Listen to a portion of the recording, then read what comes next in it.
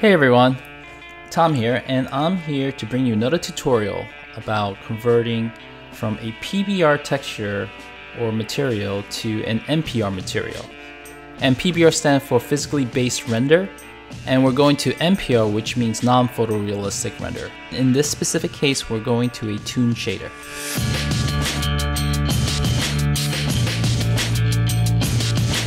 First thing we're going to do is just launch Octane right here and get the preview window open. And now we're just spinning around the model. The next thing I'm going to do is I'm going to eliminate the background because we don't want that being a distraction. And we don't really need global illumination. This is toon shading, so it doesn't really need that. The next step is that I'm going to start removing texture we don't need, because it comes with metalness and roughness, and of course that's for physically based material, and we're doing toon shading. So I got rid of all the roughness and metallic, but I'm keeping the albedo and the normals, and you'll see why in a few minutes.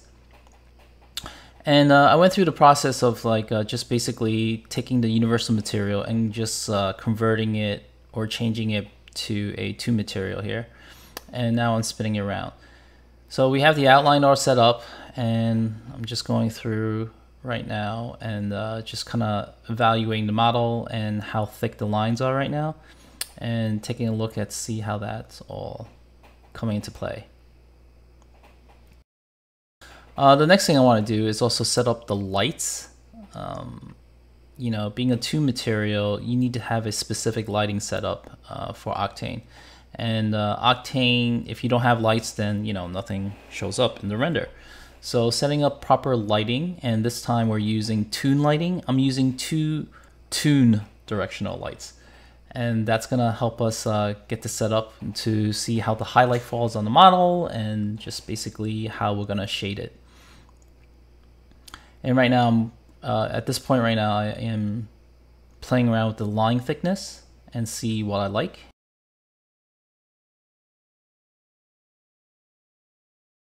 And I went with 0.2 for the line thickness.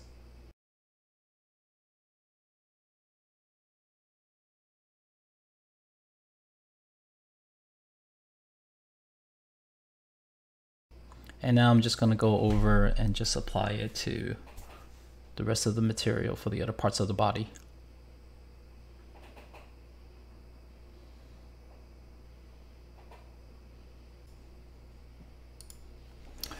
So right here, I am right now trying to figure out what I want to do with the eyes, because in the PBR setup, I have an emission light.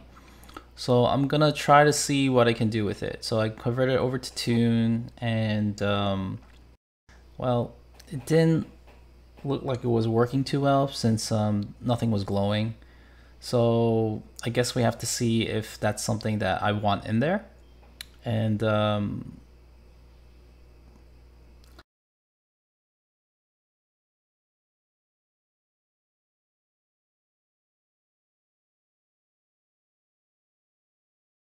eventually I went back to emission lights because I just like it better.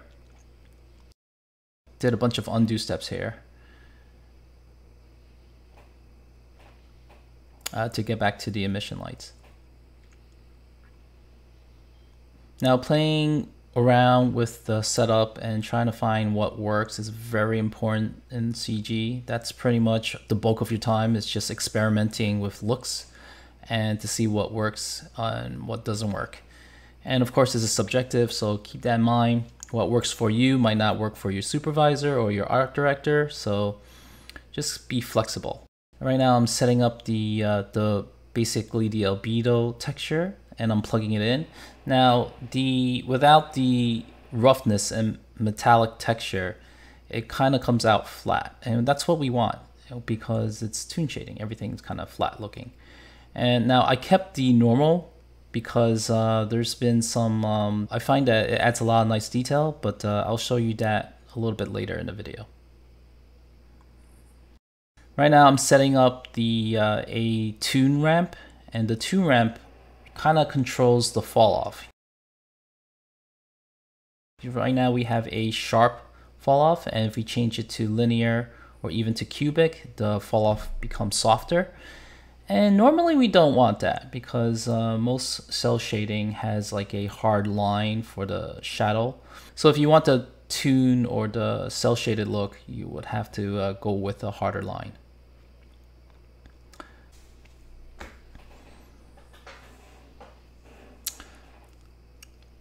So something to keep in mind is that if you want your viewport to update correctly as you're making changes, you should go to the Octane properties and make sure that the model you selected are considered proxy objects.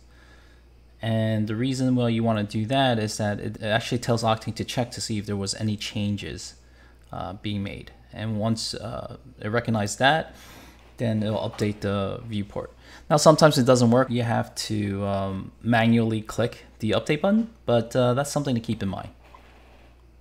So right here, I'm creating two levels of shadows. One is the bright part and one is the dark black part. And then I have a medium gray, and I broke that up into 3 sections. That's something you can do in Octane. You can break it up to even more sections, but I believe 3 sections was good enough for me.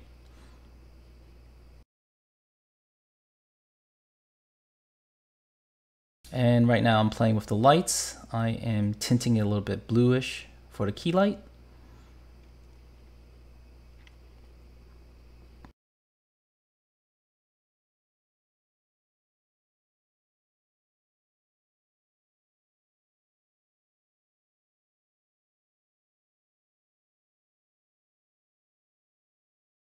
And right now I am duplicating the light and creating a rim light.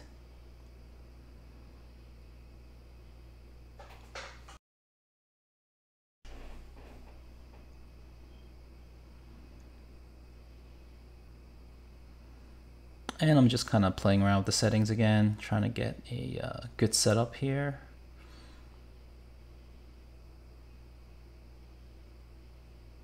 Now the rim light I made red to contrast the slight tinted blue. Of course, the model itself is green, so that's something to keep in mind. Now right here I'm playing around with the fall off and trying to get something that works nicely. Right now the light is set up a little bit high, I believe.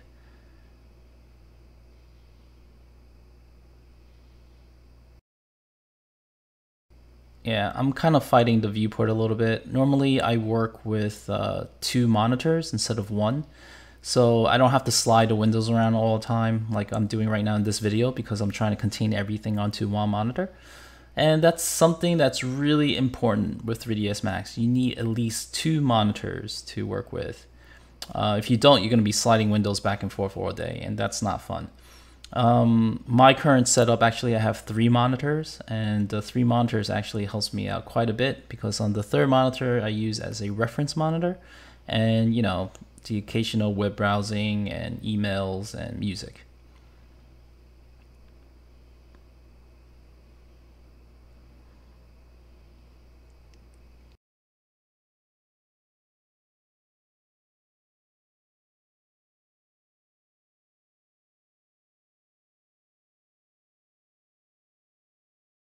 Right now I am trying to control the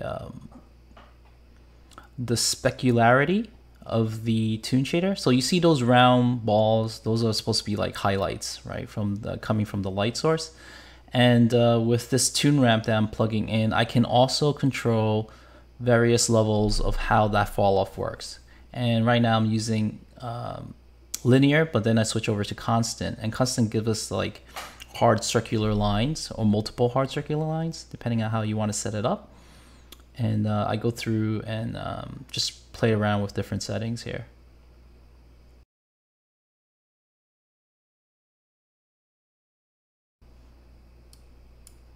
And the roughness controls how large that circle is, and the specular controls how bright it is. And of course, with the toon ramp, you can also modulate it too, and also give it a little bit more control.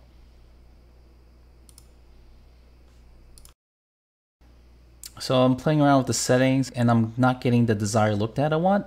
And then I realized that I have to refresh the viewport. And after I refresh the viewport, then you can see the fall off is soft when it's set to cubic or linear. And that's the way it's supposed to behave. So when you get strange events happening, just keep in mind that you should refresh the viewport to make sure that it's not you. But you know, it's the program is still a work in progress, and there's still bugs that needs to be ironed out. So just keep that in mind. There's always bugs in software, so it's expected, or you should expect at least some bugs in it.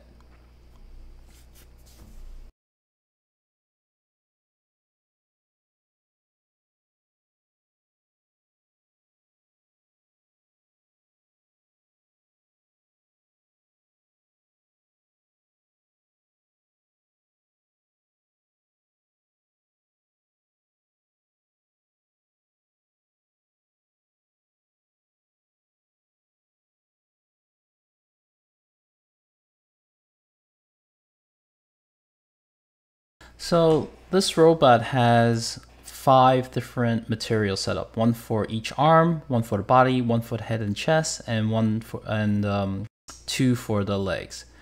In order to make it easier for myself, I connected a basically a float texture, which is just basically a floating number value, and I just plugged it into each one of these slots. That way I can control the settings from one node instead of going to each one.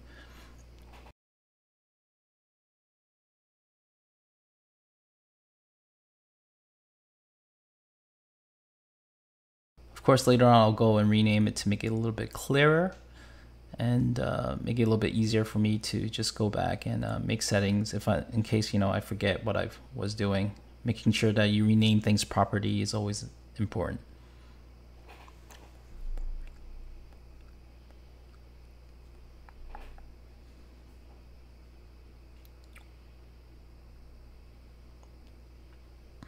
So right here I'm dialing in the size, and right now I'm playing around with setting up the circular specular spots.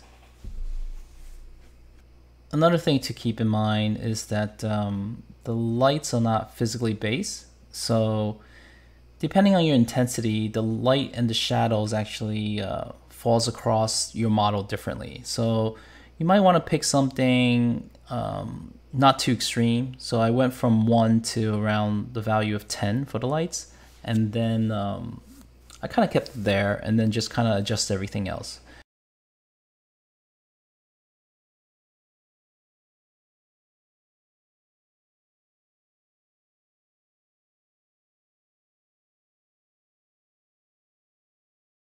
In a sense, it's kind of nice because it gives you a lot of artistic control. You don't have to worry about like setting things properly. You just want to make sure that things look right.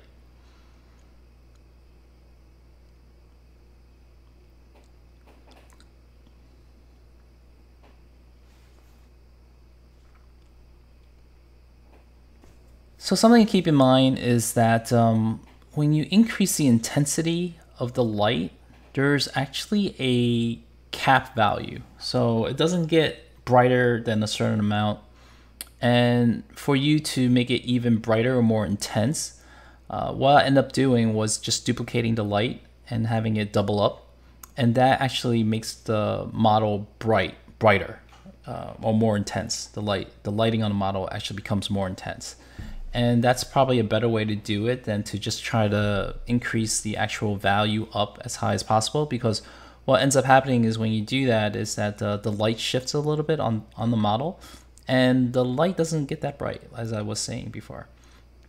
So to make it work better is sometimes it's better to just duplicate the lights.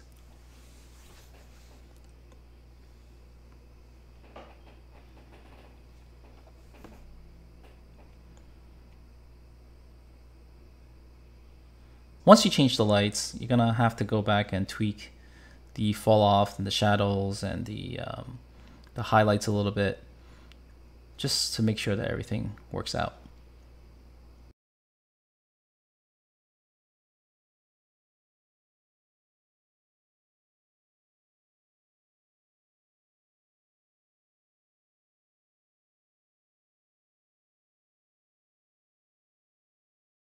And I went and changed the background to a little bit darker.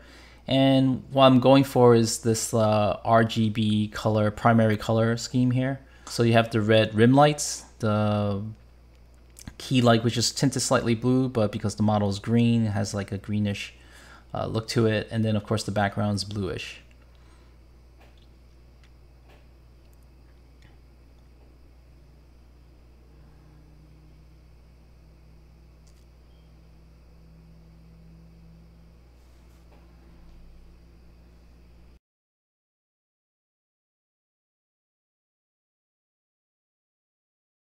Now I'm trying to mess around with the texture a little bit with the gamma to see how I want to set that up. And I ended up just going back to default. And I'm right now connecting the normal maps to the toon shader, and you can see that it kind of breaks up that line a little bit, adding a lot more detail to it.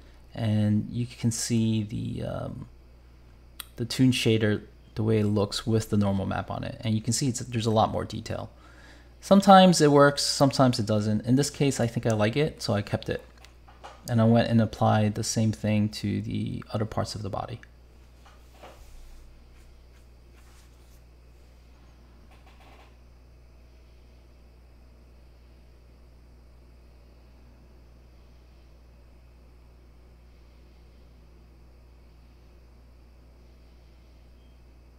And I'm going in right now, trying to connect the settings for the power or the intensity of the normal map. And once I set that up, I don't have to go in and do it 5 times every time I want to make an adjustment. It just makes it easier.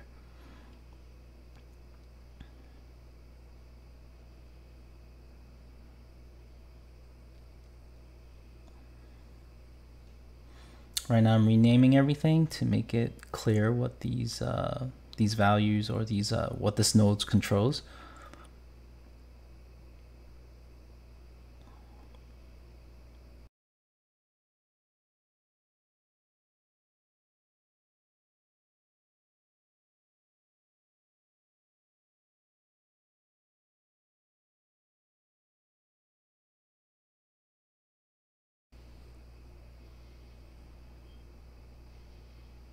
And I'm just kind of dialing the normal settings to see if I'm liking the 0.2 value that I entered before.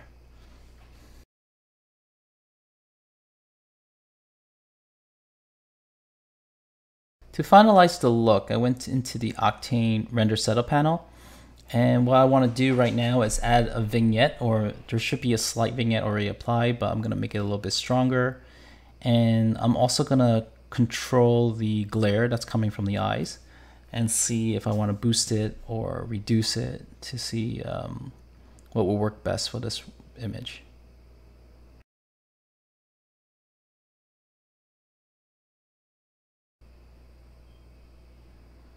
And I settle with a little bit more glow.